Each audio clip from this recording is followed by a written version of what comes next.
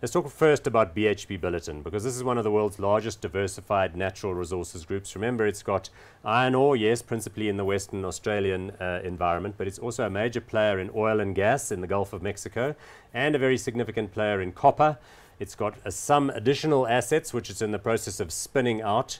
It's a monster company. It used to be bigger, but its market cap, if you take all of the listed bits of it, which is London, Australia, New York here, comes to $123 billion. That's about 1.5 trillion rand. Okay, pretty big company. In respect of its price to earnings ratio, well, that's slightly tricky to pin. I'm seeing there 12.3%. That's 12.3 rather for PE. That's probably correct looking at the prior numbers. And the dividend yield, interesting, in its most recent results, it held its progressive dividend distribution policies, paying out a big fat whopping amount. And they did signal that they were going to do that, and they were true to their word. The question, I guess, Wayne, is do you think they can continue to hold the dividend at that level?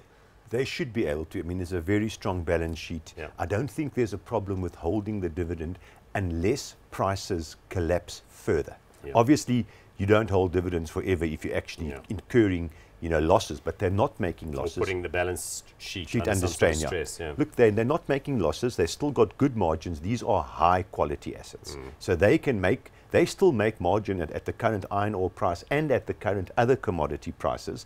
But obviously, if we see another 20–30% fall in the actual prices, their margins will come under pressure. Yeah. Now, BHP, although the share price has come off. Well, you're speaking about the share price. Yeah. Just look over your shoulder there. You can see it. The viewers are seeing it full screen.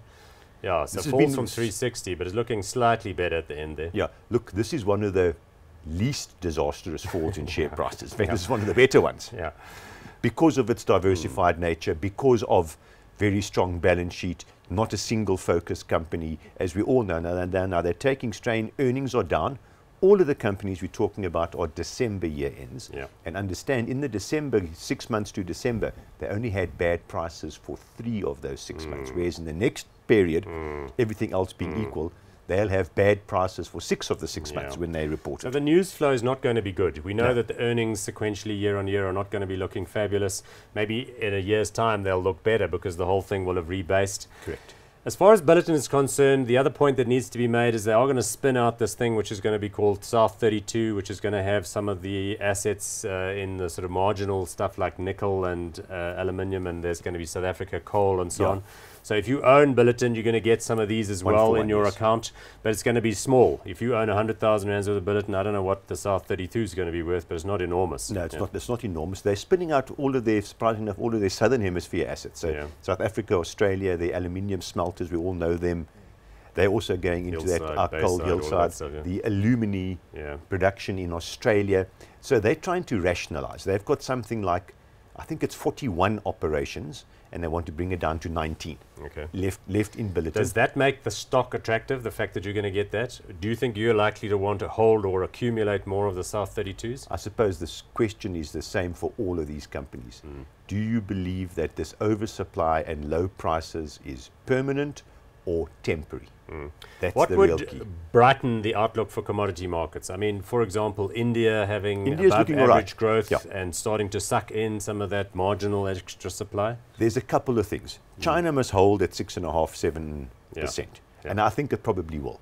Europe must show some signs of recovery. So we need more cars needed, we need more rail projects. It doesn't even have to be that much in quantum. There must just be good news.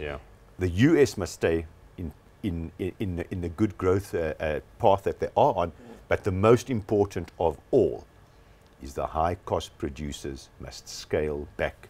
They must close some mines. But they must be losing a lot of money, because at $50 a ton, the guys that dig pig iron out of the side of the mountain in Western China must be losing like $20 a ton. There's the actual problem, is that the Chinese government can support these players. It doesn't want them to shut down. Because of labor, because of... but of course, you can't do it forever. I mean, you cannot...